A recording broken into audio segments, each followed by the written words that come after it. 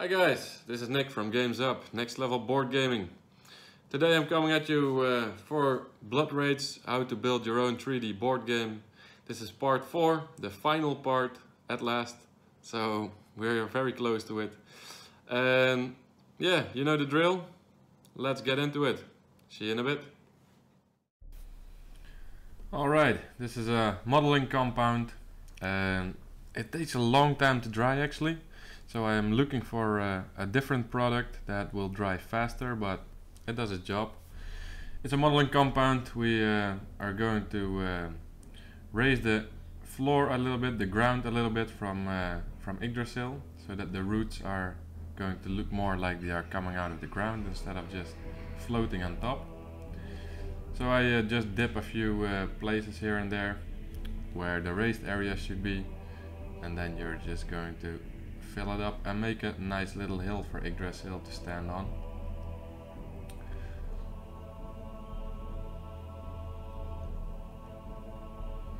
It is a good modeling compound, I like it. It molds, it stays in its shape the way you want it, but yeah, as I told you, it takes a long time to dry. I think it took me like 24 hours, but yeah, eventually it's fine. Then some snow effects of Citadel range, and every branch of Yggdrasil, the place where it's going to hang over, I'm going to cover it with that same effect as the provinces. Here we are making some icicles with just clear transparent sealant. I actually like this effect a lot. I didn't expect it to come out this nicely, this well, but yeah, make sure you buy a good brand of sealant, because some brands of sealant, they turn out to become not that transparent but a little bit yellowish after a time. So yeah, take care of that. And now we're going to make Ragnaroks. So we are going to draw where all the provinces are going to be, so that we have a more or less similar feel where everything is gonna be. Then we have the compound again, but then this time is the wall filler mixed with the PVA glue like we have done before, and you're just going to use it for making some texture that you can mold and shape in the way you want it. So do it with all the provinces. Doesn't have to be exact, just smush it on. That's it. Eventually it started out white with some sand and some rocks. Make it bright yellow. Dry brush it with an orange. Then we'll dry brush that with a heavy red. Eventually we go to a darkish brown, a reddish brown color. Dry brushing all of it. Then we go to black for all the raised areas, and as you can see we have created some stone effects in it. Then I have put it also some miniatures in it, some old miniatures. They are going to paint it with a metallic and then a glossy finish. And that's all you have to do for your Ragnaroks. And go crazy, go wild with your own ideas, of course. And yeah, that's it. Then the ocean. We start off with a dark blue and we are going to work our way up.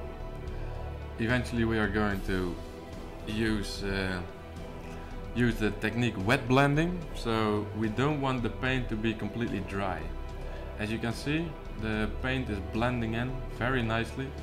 It's a perfect way to create water effects.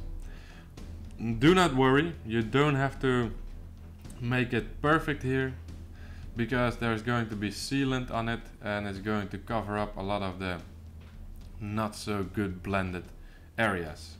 It's going to dilute it a little bit. And what I like is with the brown province, I like it to have a Caribbean vibe, a Caribbean look, so I want to have it a very bright ocean. The dark area, I want to have it a murky feeling to it, a murky look to it, so we are going to use some dark browns and some greens actually, and make sure that the edges of the board are going to be dark. edges of the board dark, and the closer you come to the provinces you make it a little bit lighter, because that's where the shores are.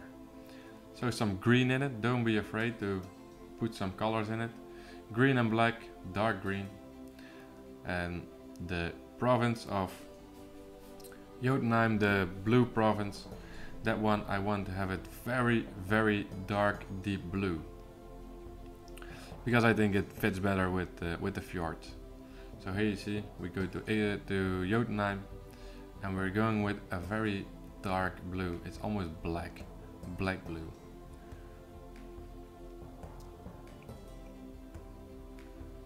And again, just wet blending. Let the paint not dry out. If you want to use some different colors or you want to create some shade effects, do it when the paint is wet.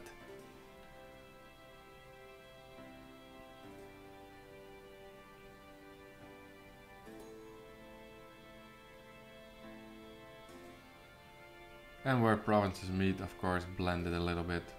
Like you can see with, I'm calling it the Caribbean look, with the dark icy look. Just blend it in each other. And then some black for the really deeper parts of the ocean. And here you can see, of course, yes, do wait until the paint is completely dry. And then we are just going to use sealant. We're going to make a nice layer of sealant, transparent sealant.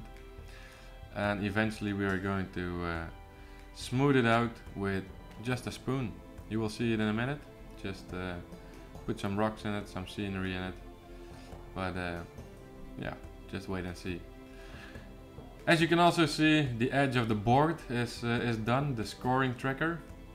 I don't have a video of that. A friend of me had a plotter and he plotted out some numbers, and I just bought a beautiful looking piece of wood, and yeah, it was cut out, so I pasted it on it. It was self-sticking, so pasted it on it, sprayed it with white, peeled it off.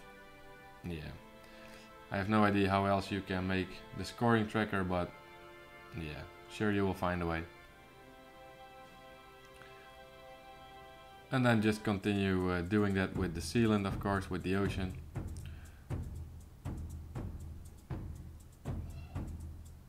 And never forget, after you have put it on the sealant, take away the provinces. Do not let the sealant dry up with the provinces attached to it, because then yeah, you're going to have an attached province.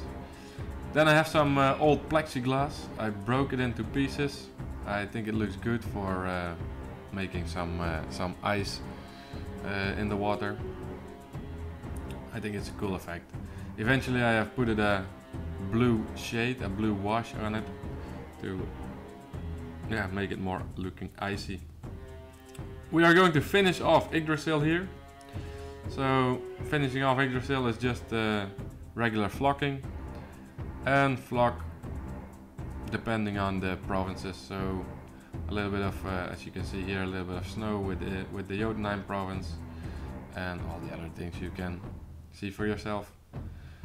Just use darker tones of flocking under the tree, under Yggdrasil, like this moss green. It looks better. It's in the shadows of the tree, so stuff is more dark there.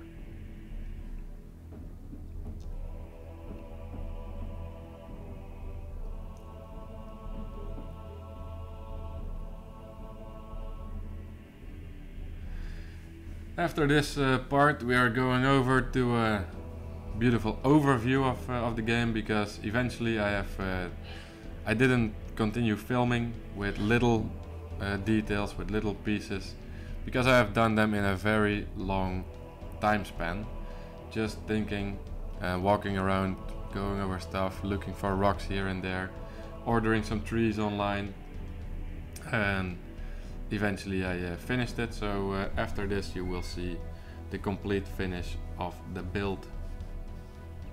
And here it is. So as you can see, there is the ice in the water, we have some trees, and we have the 3D printed names of every province. and they turned out quite nicely. In the back there you see the roots of Yggdrasil. I loved it to place some roots there. And there is Yggdrasil.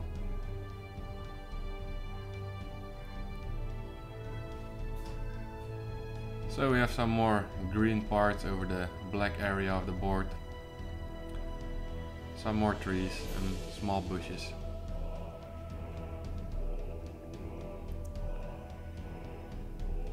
Some more rocks in the water. And eventually it was nice for me to put some bigger rocks on the yellow province, because they didn't have any trees. I wanted to be a dead area, more like a desert area, and put it on some rocks to make it more 3D vibe, like the rest of the provinces have all trees and nice looking scenery. So I thought it was nice to have it also there. And then the snow and the icicles of Jotunheim with some pine trees and snow. So yeah guys, this is pretty much the end. Eventually I built a big box for it so I can carry it around. You can do it or not, depending on what you want to do with the game. And hope you enjoyed it, and see you in a bit.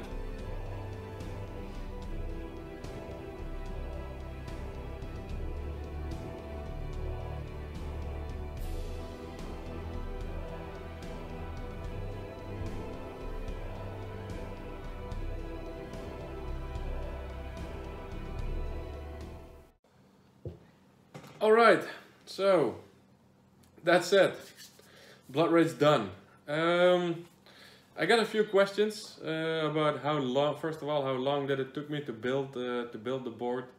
I didn't actually keep track of the timing, but when I started the board until finish, it took me about 2 weeks, and spending an average of 3 to 4 hours per day on building it. Most of the times in the evenings, and in the weekends you spend more time, of course. So yeah, approximately within 2 weeks it is achievable if you have all the stuff ready to go. Just keep in mind that I did have to do all of the thinking while building it. So many times I found myself just doing nothing and just frustrating myself, watching a lot of YouTube videos of definitely of other people that have much more experience in how to build 3D terrain pieces. Definitely I recommend you to watch Luke's APS. I have chosen to build Yggdrasil on his advices. You can look it up for wire trees, and he has a much better explanation than I did. And this guy is in the line of business for a longer time, so he knows how to showcase it. So yeah, I actually did enjoy it to do these videos for you guys, and I hope you enjoyed it as well. And yeah, we are building a new board, so stay tuned for that. I believe we are going to finish it the end of this year, maybe beginning next year. So we will keep you up to date on that. And if anybody has some recommendations for the board after this build, so just put it in the comments below, subscribe, and let us know. Yes, see you later. Bye.